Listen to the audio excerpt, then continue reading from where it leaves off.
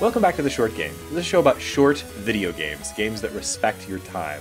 I'm Reagan Kelly, and I'm joined at the moment by one awesome co-host, Laura Nash. How are you doing, Laura?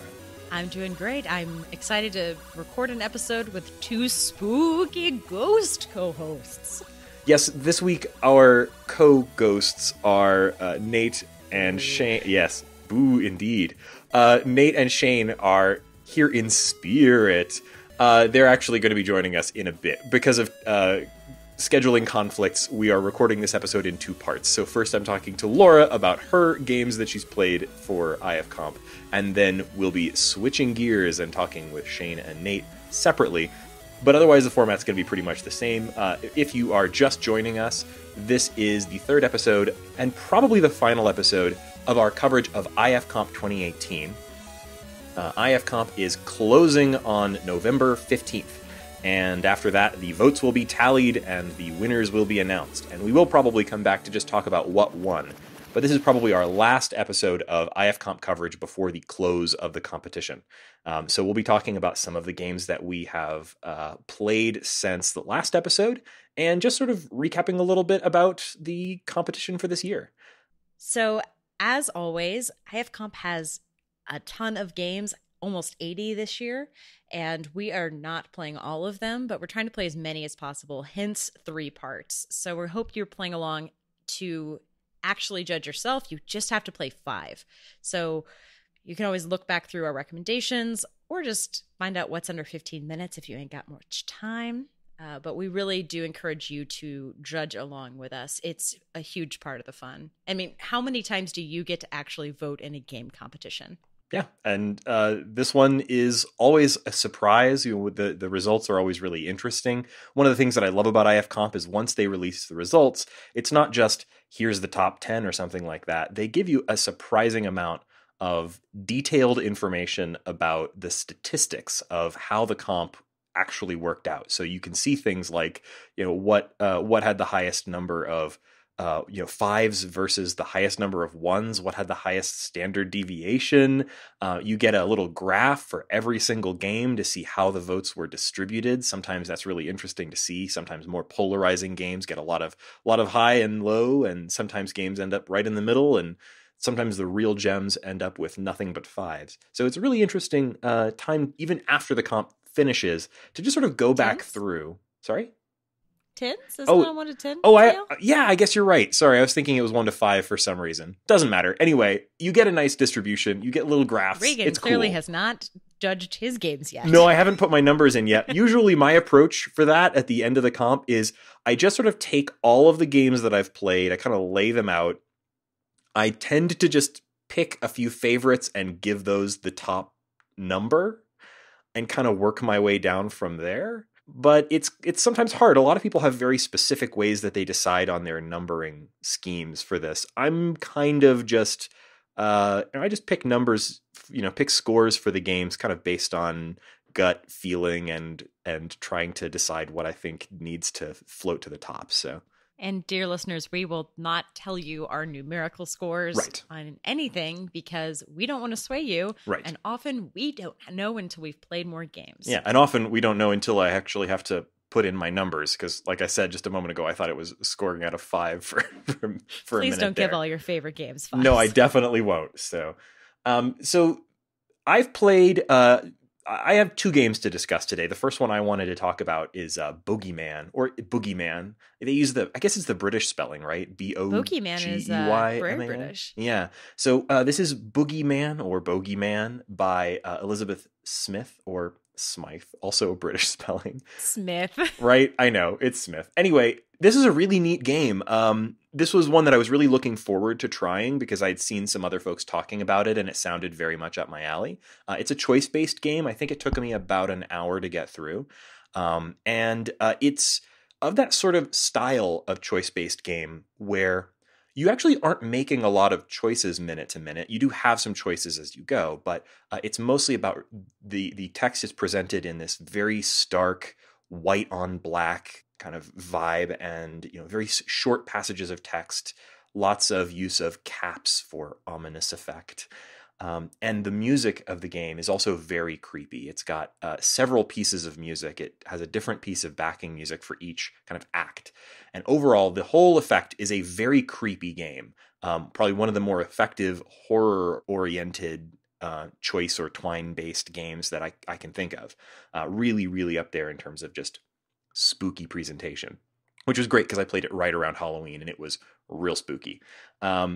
It's the premise is that you're this is a game about what happens to children when they are carried off by the boogeyman. If you're a bad child and your parents don't love you or something, then you're carried off in a sack by the boogeyman. The game opens with you are playing as a girl who has just been carried off by the boogeyman. You wake up with a thud and you're being dropped out of a sack onto a horrible hovel floor in a terrible, ramshackle house. And this horrible, scary, very spooky man has this collection of children in this horribly dingy place. And I have to say, like, this game, most of this is carried by just like this, not just spookiness is really not the right way to put it. This is just a truly distressing game. So first off, as a warning, if you're particularly distressed by child abuse, descriptions of child abuse, then this might not be the game for you, because this is a game about like children being terrorized by an incredibly horrible, malevolent, incredibly powerful person. And I don't want to give away any of the really unsettling surprises of the game. It has a really interesting story. It is a really bleak game. And in terms of choices, like I don't think there's a way to get away from. I only played it through once. I don't know how many endings this potentially has. It doesn't feel like the sort of game that was designed to be like play through this multiple times until you get the good ending, like a lot of choice-based games kind of are. So I think this really is sort of intended as a one and done experience, but there may very well be multiple endings worth exploring this game again for. I'm not sure I'm kind of there for that because it was so distressing. And really just nasty. Lots of descriptions of children being forced to do horrible, disgusting chores, being abused physically, not in a like child sexual abuse kind of way, but like in a very kind of unsettling, sad physical and emotional abuse kind of way. It's a very distressing game. And it's also very effective. So like it's spooky and scary and unsettling and otherworldly. It's the boogeyman is an incredibly creepy character, and you do want to, even though he's horrible, you want to know more about like why and how is he carrying children from wherever they come from to this sort of netherworld that he lives in, and where do the children go? It's clear you're not the first one to be dropped here, but there's only 5. It seems like there's sort of a revolving door of children. Where are the other children going? And I don't think it's a spoiler to say it's not a good thing. It's not a happy discovery when you find out. It's very distressing. So if that doesn't put you off, it's really, really well written. The writing is just like super effective at carrying off that creepy, distressing vibe. So I would say this is probably going to place really high in the comp. I definitely liked it. I'm glad I played through it. I don't think I'm going to play through it again because I don't think there's a good end. I don't think there's a more satisfying ending than the truly depressing ending that I got. I mean, even if there is a better ending, it can't possibly be uplifting. So, it's a really, really neat choice-based game with really good writing and really, really distressing subject matter that I definitely recommend if you're interested in that sort of thing. That sounds like a game I don't know when I'm going to play it. That's okay. I mean, it sounds wonderful. I think for me, the really distressing games, when I play them, I love them. There's a bit of a barrier to entry, but I want to ask, does it make you feel responsible for the actions against the children? Like, do you No. have to make choices to torture them? Okay. No. That's something that Yeah, I've I seen in exactly some know what games you mean. before. Yeah. So if you're playing as a kid and you kind of are getting out, you have, I guess, agency to get out of the situation, that seems like a game I'm much more Yeah, yeah. No, prone to you're do. Because if definitely. it's a game where you were torturing children as the bogeyman, like Mm, that seems like something I might have not been for Laura's. yeah, no, Ooh. not that at all. So, it's Not a mostly monster sim. no, thank God. No, you're playing as a child, and uh, most of the sort of conflict of the game, most of the choice in the game, the boogeyman is telling these children that if they're just good children, that everything will be okay, and that they deserve to be here because they're bad. And most of your choices are about, do I rebel against the boogeyman even though that seems futile, or do I kind of like knuckle under and hope that whatever this system is comes out right in the end. Like, maybe I am supposed to just obey the boogeyman, and maybe then I'll get to go home. um so it's most of your choices are about that kind of trade-off, and I don't think there's a way to get out of this game with both your life and integrity. You know what I mean? Yeah. If you give in to the boogeyman, you might get out, but also that's so much sadder in a way. No, Yeah. I that's a really interesting conundrum. It sounds like a good decision. Mm-hmm. Like one of those moments where you kind of move your mouse back and forth between two and you don't really like either choice, but honestly, you don't have any other choices. That's a really, I really appreciate IF that gives me that. Yeah, and it's really well presented. I just the sort of stark black page with the white text, and when the boogeyman speaks, he has a sort of a different font. And the music is really the standout here. Not all Twine or choice-based games even bother to have music, and when they do, sometimes you find these kind of repetitive pieces that don't really do much for the experience. These are like lengthy, creepy, well done music that I'm pretty sure is specifically composed for this work based on the end credits, I think anyway. And it's really good music for what for the vibe they're going for here. Excellent. Well, for something completely different. When you don't have a transition. I mean, there's no real transition here, but I played a lot of murder mysteries this year. That seems to be the trend of my IFComp. Oh yeah, it really seems like a theme this year. Like a lot of them. Yeah. But as I mentioned last time, I just started Erstwhile. And I got really excited because I kind of got through an opening where I was murdered at Thanksgiving, and my ghost is going to figure it out. I'm going to figure out who killed me at the Thanksgiving potluck. That's a really fun premise. Oh, it's such a fun premise, and it's hilarious. And I finished it, and it was everything I wanted. Last time, I had just gotten to a point where the world had seemingly opened up, and I could kind of drop into people's memories. And I was starting to interview people, and I found out you could link together different memories. But I hadn't really done anything other than realize I could hit the link button. Where I ended up with Erstwhile, as I played it, when you start, you can interview a bunch of people, and then you can kind of drop into their perspective, go into their memories, start going into their minds, get clues from their homes or their different places they are in their memory. And then you can start linking them together, and it kind of makes this mix and match way of putting together memories. It's really, really neat. And I got tremendously excited that on Emily Short's blog, a guest author wrote up what made this mechanic so good in a much more coherent way than I'm describing it. So I'll just read some of it. He or she says that in Erstwhile, memories are treated like physical objects. After experiencing someone else's memory, you can save it for later, essentially adding it to your inventory.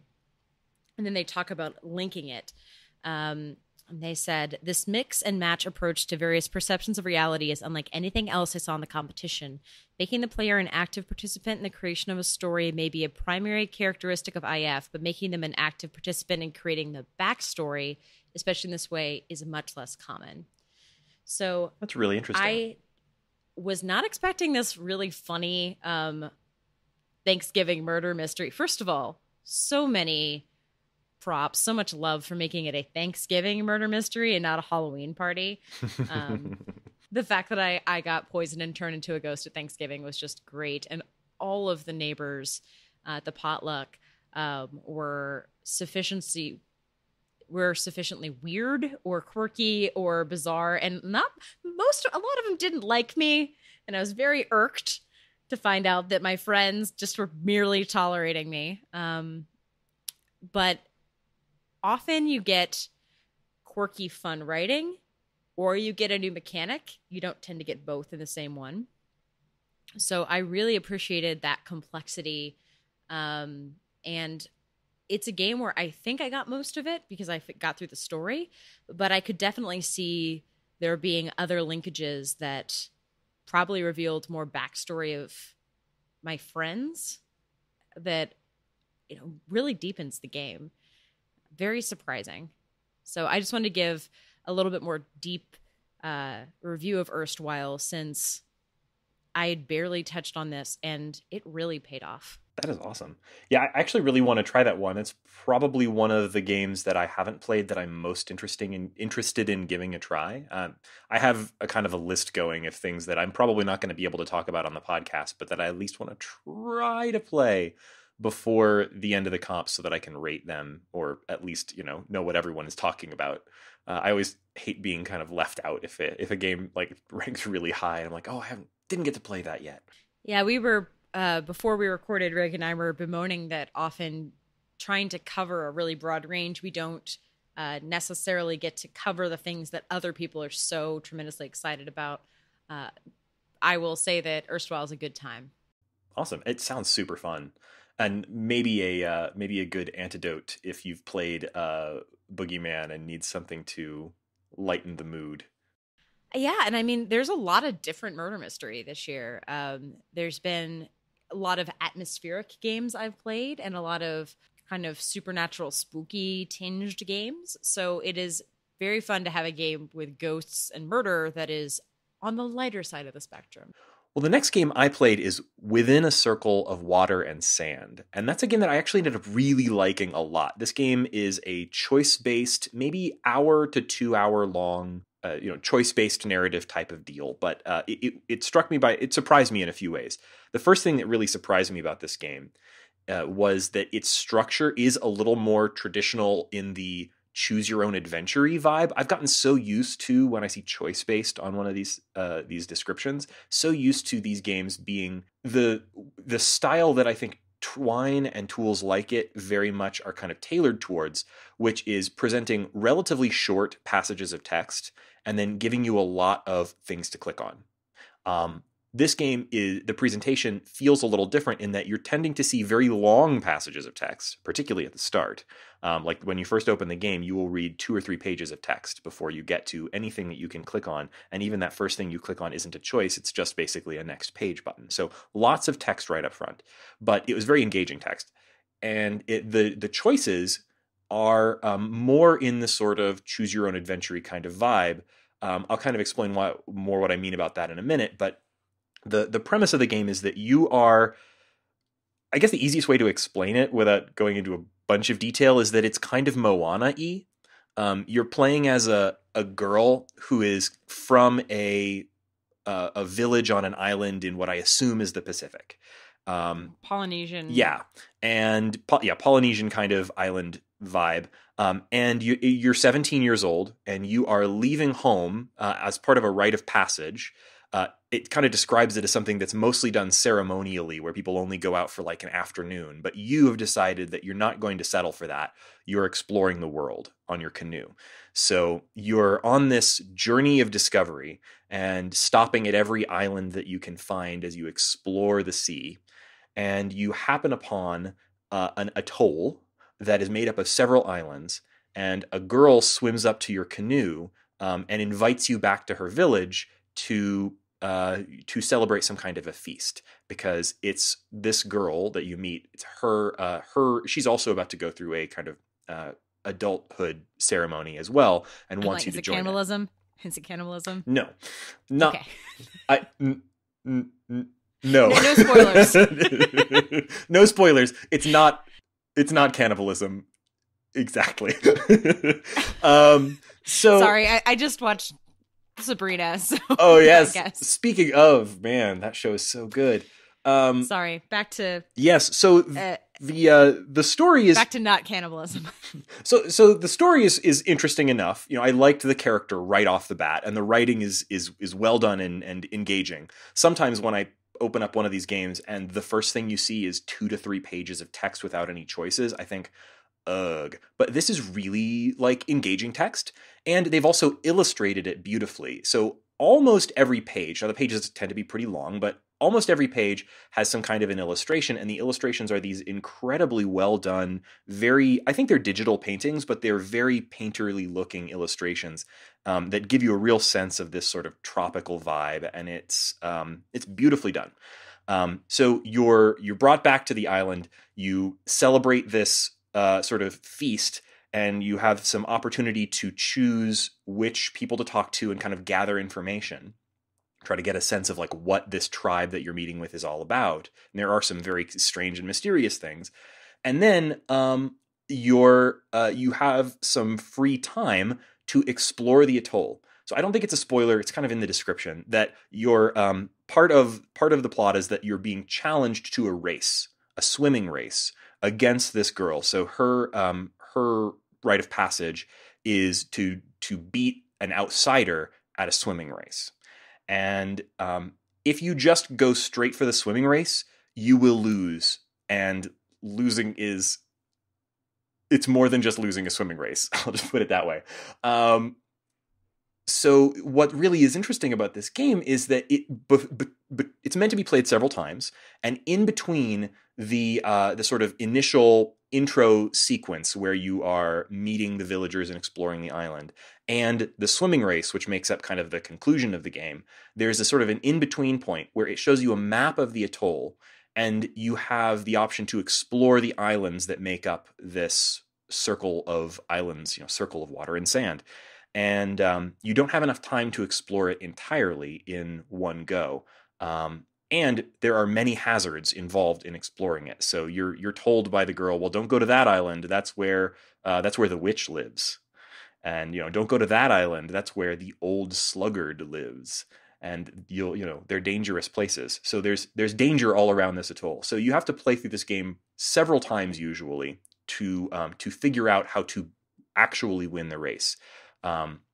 Which I loved the investigation mechanic of that. It really kind of drew me in. Each time that you lose, it first of all gives you some achievements, which I don't usually see in these kinds of games, that say like, you did this, you did that, you did this, and you can see that there's a bunch of achievements that you didn't get.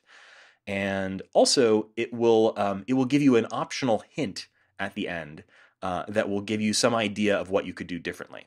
And when you replay it, you can either start over from the beginning and play through the intro again, which can sometimes be useful because there are some different options for gathering information during that initial sort of feast scene, or you can jump straight to the beginning of the trial, beginning of the I think it also depending on how well you did, it either can jump you to the beginning of the exploration portion or back into the portion where you're meeting the people at the feast, or you have the option to just jump straight back into the race again.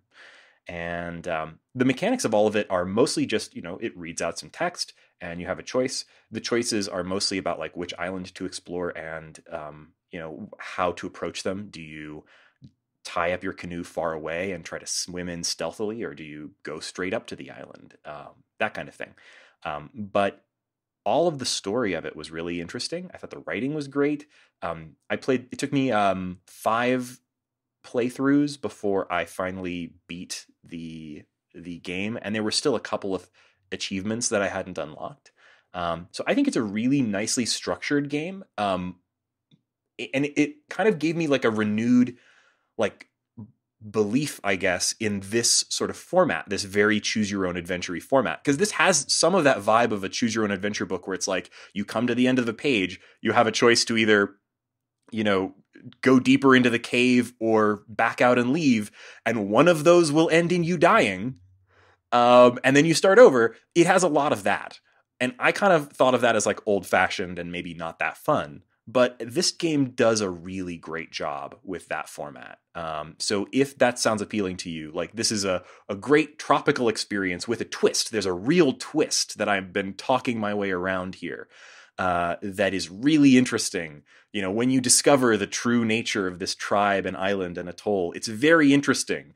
And you'll want then to go back and play it again and try to explore and try to arm yourself so that when you try again at that race, you don't lose rather dramatically.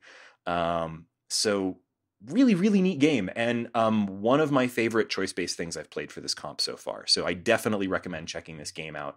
I'm not familiar with the author. The author is listed as Romain. Or Roman, depending. Oh, you're right. It's probably Roman. Roman? It depends on, Yeah, I think he's French.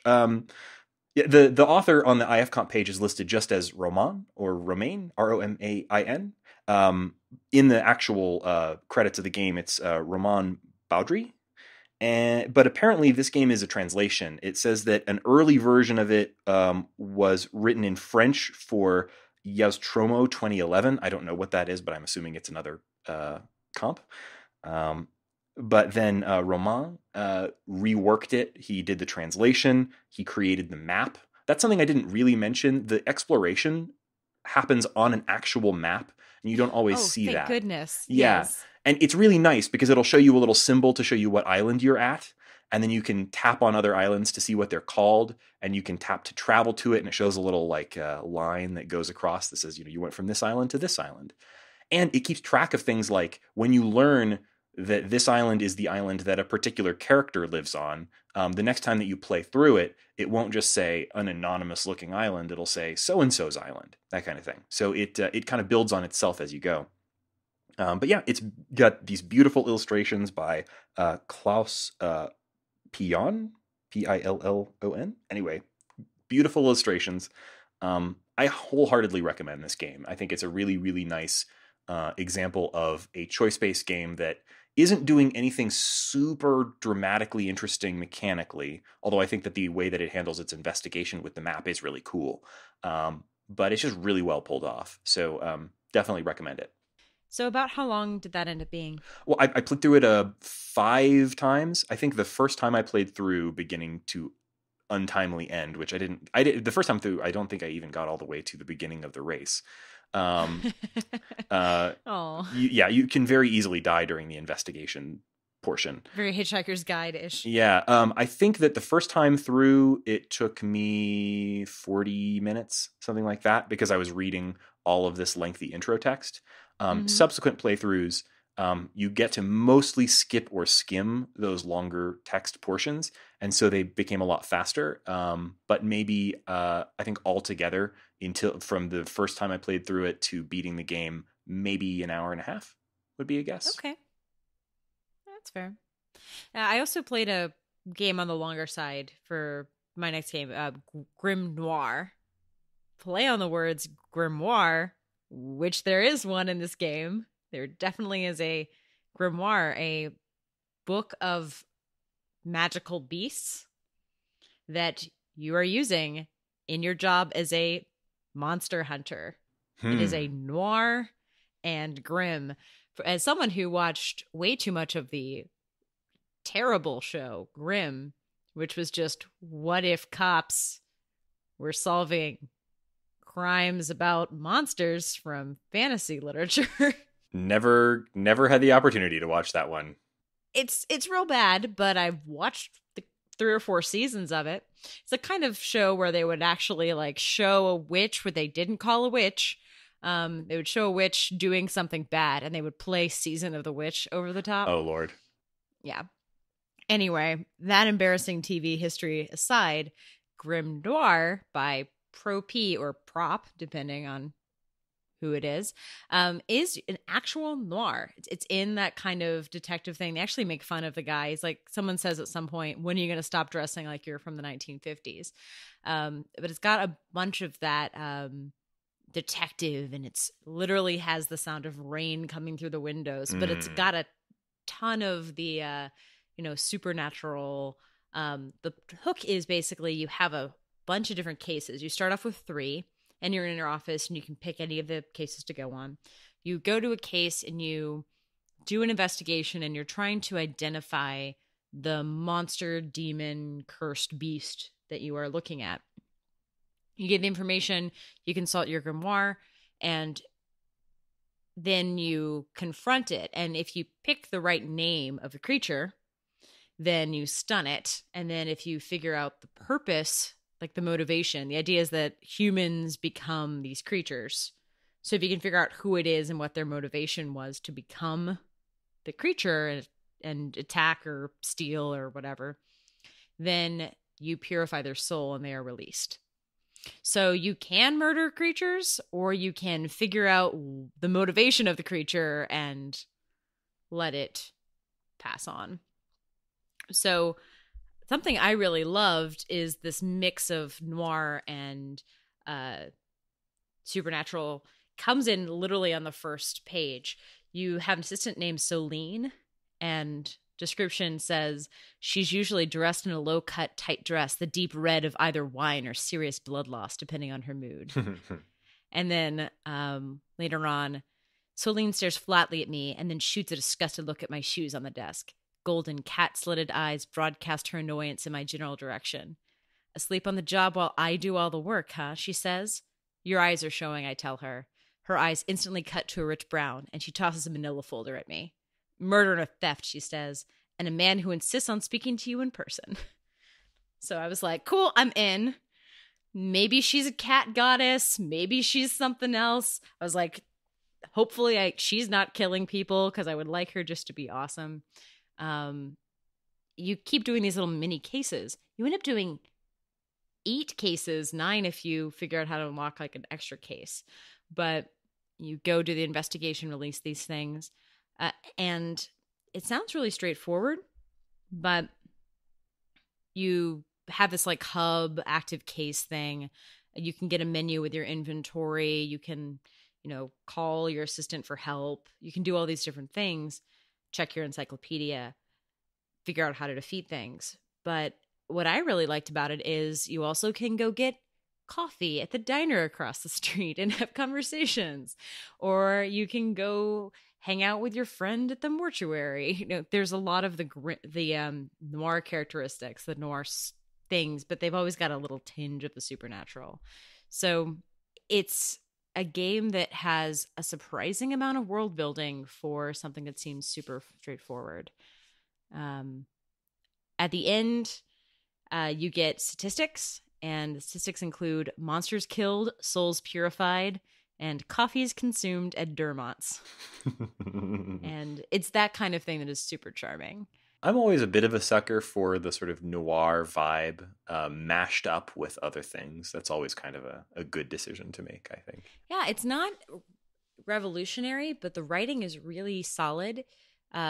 It keeps the noir tone, which is always kind of dark and serious, without but I think the honest silliness of you investigating supernatural stuff lets it get a little bit more metaphorical. You can, have little tales of grief or little tales of, some things end up being kind of funny.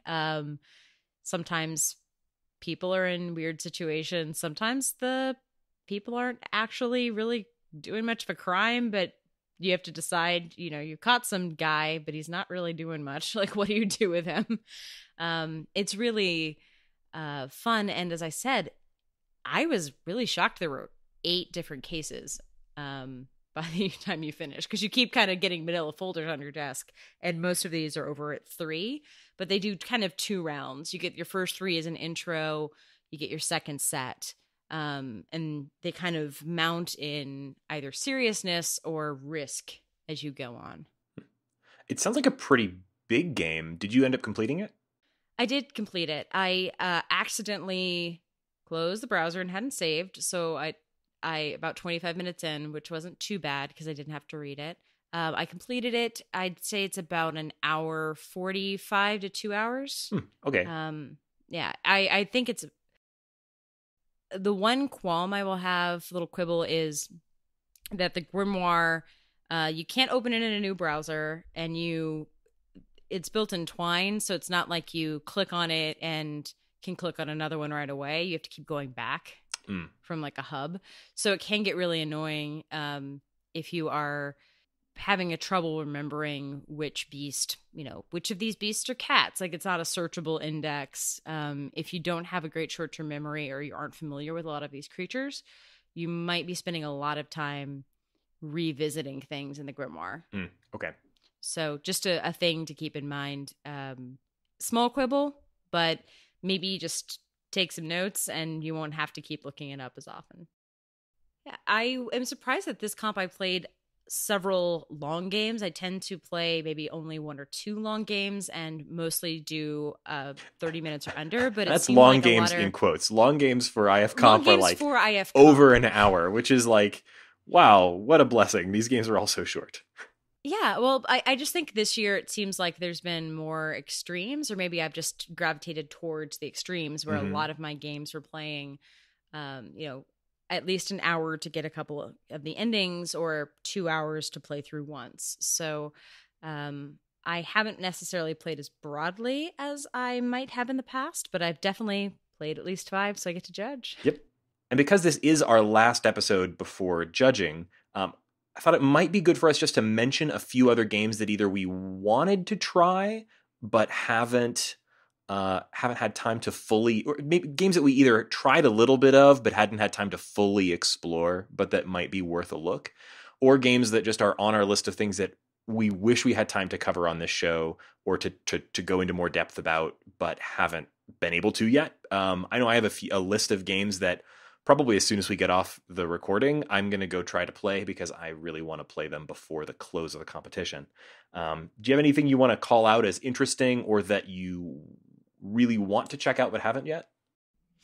Well, I tried a couple that I lightly bounced. I did play all of A Woman's Choice, which is about choosing not to have kids. It ended up not being how I would have treated the topic. It was kind of uneven, I think. But I've also heard some people say they really liked it. So if you're interested in it, I think that I'm very interested that everybody has had a very different take on it. So it might be, if you're interested at all in the subject matter, it might be worth checking out. Yeah, sometimes these very personal games like that end up being, lots of high numbers, lots of low numbers on the scoring.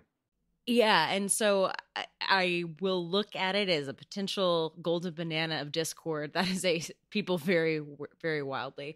I think that, I could see quality in it. It's just at times it was more straightforward, a little more obvious than I would have wanted it to be. But I'm also more versed on the topic than most. So on a completely different thing, I also, for a completely different reason, bounced off of Let's Explore Geography Canadian Commodities Trader Simulation Exercise by Carter Sand. And that one's a mouthful. It's because so you literally log in, and if it's not built on a piece of educational software, I am shocked because literally there's options to log in from Google and a lot of things, you put in a classroom code. So either someone has put a lot of effort into making a fake classroom software or they found one. And if you made a fake one, great job, you fooled me. It is interesting because you get you're a long haul trucker. There's a map. There's a teacher's guide, and it definitely talks about it like you're using it in a classroom. And you get you're told that you're in, I think you start in Ottawa. I'm clearly not Canadian. The theme of this is I know nothing about Canada, which will come increasingly clear. No, I think you're in Toronto because you get to go to the CN Tower. So you can either refill your car, go to a hotel, trade commodities, or go sightseeing and whatever the option is. So I, of course, went straight to the CN Tower. I think you only have 30 days to do whatever you want to do in your long haul trucker. I didn't realize that I could immediately buy stuff because I had money and I thought I had to go to another city to pick up stuff. So I start driving down the highway and then they tell me I can get off at different exits. So I just take the first exit and then they're like, oh, there's nothing here. Stay in a hotel. Or would you like to stay in a motel? So I stay in a motel. And then I get back on the road and I was like, cool. On to where did I go? I went to Sudbury, Ontario, Canada. So it was like, keep going north to Sudbury. And I'm like, not going to get off at any more exits. You can't fool me, game. So I drive to Sudbury. And they're like, would you like to go to the Dynamic Earth Science Museum and see the giant Canadian nickel? I was like, yes, I do. Sure. So I saw the giant Canadian nickel and it gave me some facts about this Canadian nickel. And I was like, is this real or are they making it up? Because yeah, I don't even know if Sudbury is a real place. It doesn't sound real to me. I looked it up. It's real. Okay. So there's really a giant nickel. Good job, Canada. You fooled me. 12-sided Canadian nickel that's 30 feet tall in Sudbury. And they give you a map, but like it's just a map of Canada with freeways on it and like cities, but it's like I don't know anything about this. So it'd be like if I had a map of like Montana and it was like tiny towns in Montana. Like I don't know Montana. I know less about Canada. So I'm literally just driving around Canada blindly. I go like Sudbury and they're like, buy a bunch of nickel pallets. And I was like, that makes sense. There's a giant nickel here. Yeah. I should buy nickel here. And they're like, the townspeople are like, the other options are like, would you like to sell me grain or a t-shirt pallet? And I was like, maybe I was supposed to buy these in Toronto, but I didn't know. Where do you get grain in Canada? Nobody knows. Nobody's ever been to Canada. I have like $100,000. Like I have a huge amount of money, which is like $110,000 in US money, right, or something like that. So I'm using radio buttons. I'm sightseeing. I'm buying stuff. I'm blindly trading it. I'm not paying attention to like.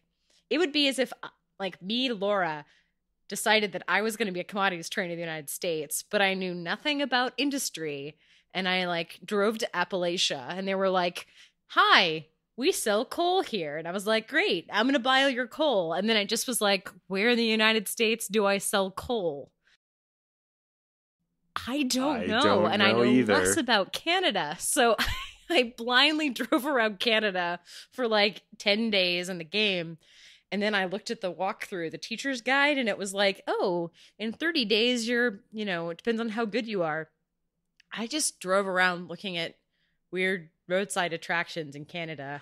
I have a question for you, like two questions actually. So I think I have two questions for you. One is that like, do you think that this qualifies as interactive fiction? Obviously, I'm kind of big tent on this kind of thing, but it sounds like a simulator and not like a story-driven thing at all. So what I can relate it to is if Where in the USA is Carmen Sandiego was actually about commodities trading in Canada, and there was nobody you're chasing for a murder.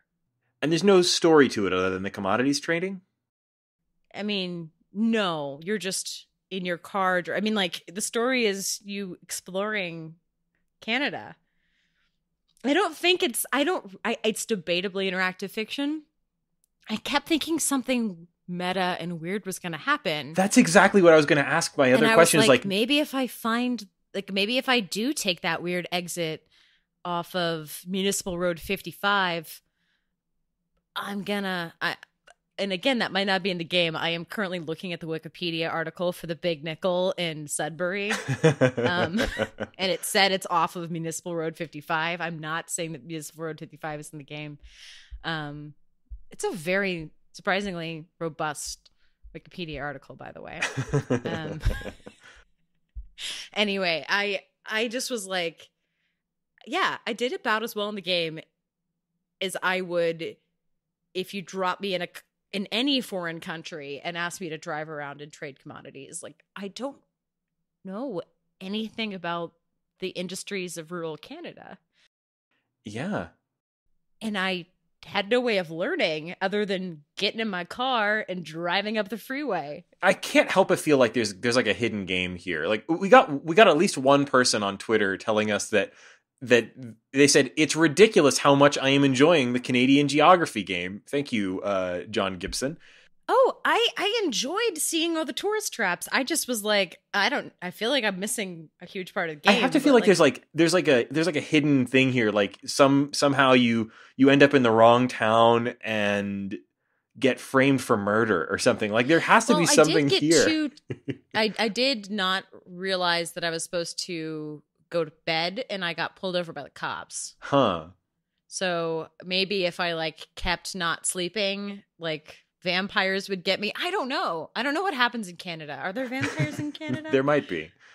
Anyway, I can't even say I bounced off of it because I played it for 15 minutes. I just like puzzled by the game. And again, maybe if I was from Canada, I would be having not more fun, but like, again, it was, for me, the fun was I know nothing about Canada, and I went to what I thought were made up towns but are real towns and looked at their tourist trap. And that's entertaining. Yeah. Well, it sounds like a great way to have a virtual vacation in Canada, if nothing else.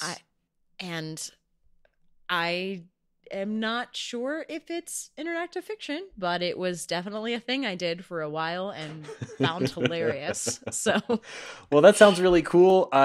If listeners, if you played more of, if you found like a secret game in this game, and the answer was that I should have taken that exit, please let me know. Yeah, if you played more of Let's Explore Geography, Canadian Commodities Trader Simulation Exercise by Carter Sand, and you discovered the true meaning of life buried deep within the commodities trading simulation, let us know. We want to know more about this game, but maybe not so much that we want to do that much exploring of Canada. I think it plays it straight. Yeah, weird. I haven't found anybody saying like, these are the 8 secret clicks and then it's a murder mystery. Well, we'll see. Sounds really neat. I don't know.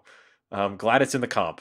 Weird stuff. There are a bunch of games that I'm super hoping to get to before the close of the comp, but haven't had enough time to really play. Enough to talk about on this show.